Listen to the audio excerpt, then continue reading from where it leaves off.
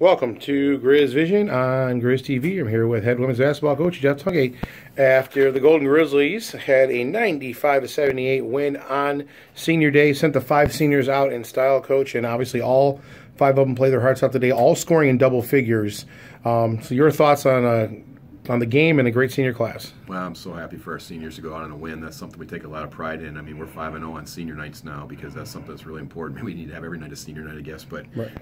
You know, it's just so important that their last memory on the arena floor is a win. And that's something we really take a lot of pride in. So to see them go out and play that way together, you know, I just thought it was great to see our offense finally click. We moved the ball, we shared the ball, and we turned it over a few many times, but our tempo was good. We looked to run in transition. We were just having fun out there playing, which I haven't seen in quite a while. So it was good to see that out of those seniors, and they just really enjoyed playing together, you know, and I thought we did a good job the first half defensively. I thought we let up a little bit in the second half, but, you know, you got to give UIC a lot of credit, too. I mean, they play hard. I mean, Regina does a really good job of keeping them playing and how hard they play. I mean, they don't ever quit in that fourth quarter. You know, they could have easily folded the tent, and they didn't. They kept battling and cut it to 15, but it was great to see our seniors respond and answer that and go on another run. So, great way to end their career here. I'm really happy for them, and, you know, now we got 2-day turnaround and get ready for Detroit.